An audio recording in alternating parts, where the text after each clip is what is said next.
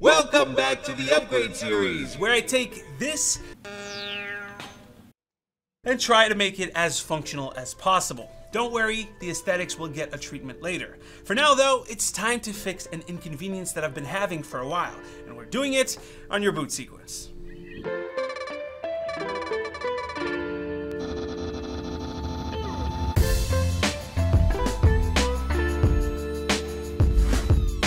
Alright, so this one might be a little bit of a weird one, but my main complaint when it comes to my personal gaming and computing life is very simple. If I'm home, I just want to be able to do everything on my main rig.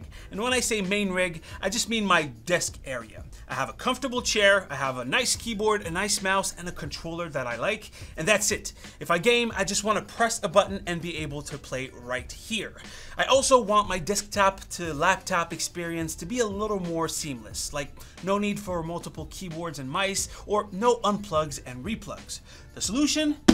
A TESmart KVM. Please tell me it's right up. Yeah, it's right side up. Good. What's a KVM? Well, it can do a lot of things in a lot of different applications. But essentially, for me, you can have multiple devices connected to this thing and control them all from a single set of peripherals. So I can have my laptop, my desktop, an Xbox, and whatever else it supports be controlled by a single set of keyboard, mouse, and of course, a controller of your choice. And it would all be displayed on my monitor.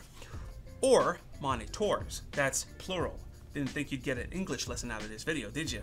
That's because this beauty from TESmart, thank you very much guys for sending it over, but this one has an ace up its sleeves. I plug in all 4 of my devices here and my monitors there, and at this point, I can either use it to control my computer with extended screens, so like right now, what you see right here, where this is the display from a single source, or I can have separate outputs. Let me give you an example. Here, I have my PC with extended displays, so I can move stuff from one screen to the other. I can just go ahead and press output B2, and now this is my laptop screen. And guess what? I don't need to change anything. My mouse still works, and so does my keyboard. And of course, if I want to switch focus, I just have to click on the output plus the computer that I want to control, and boom, I'm back into controlling this one. Pretty cool, right? And you can do that with a console or really anything that has an HDMI output. Plus, it shares 2 USB 2.0 ports on my model, which means that my audio interface doesn't need to be reconnected every time I switch from one source to the other. So my speakers will work on, whatever devices I'm focused on. And for my console, there's a quick workaround that can make it work too. Not only that, but I thought, why not just use an external drive on the USB 2.0 port hooked up to it? At that point, I can access the files from whichever device is connected to the TESmart KVM switch. I just wish I chose the USB 3.0 version because the USB 2 is, of course, a little bit limiting.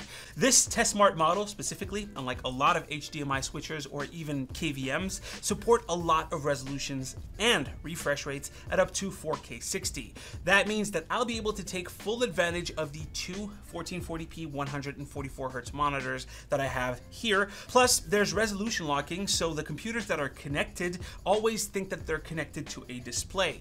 This is great when switching from one device to another because it makes it smoother. Your computer doesn't have to find the resolution. You can set up the switching with keyboard shortcuts, an IR remote through a serial port, or the physical buttons on the actual device. Let me take it out of the box for a sec. So yeah, these are the physical buttons. Very, very clicky. Here's some ASMR. I don't know what else to say. This thing is super awesome and I'm flipping out on seeing what else I can do with it. My security cameras are definitely getting a spot on that thing when I get the money to afford a security camera. Don't come rob me, please. There's already some doofuses in my neighborhood who go through cars, and I forgot to lock mine. Yeah, sure, it's my fault. Anyways, they stole my retro console. I had a Donkey Kong Country save on that thing. I said earlier that there are other uses for KVMs as well.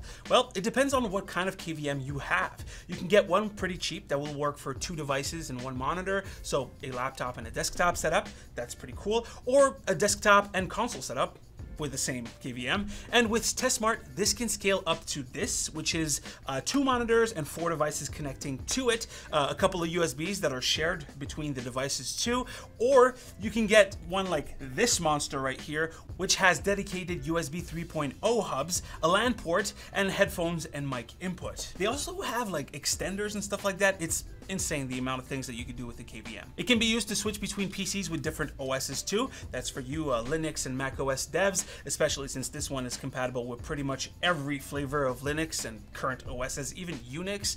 You could incorporate this into your streaming gears for fast switching between consoles or inputs really, and have the output split to your capture card. I mean, you can ask ChatGPT if you want, and he'll give you a ton of other ways to use a KVM. I think one of his suggestions was for controlling military drones through a KVM. Anyways, for me, this setup is great. Now I just have to build some kind of dock for my laptop to make it easier to connect to the KVM. I'm thinking cling film, maybe concrete, wood, and a couple of cables. I guess you'll have to wait and stay tuned to see what I mean here.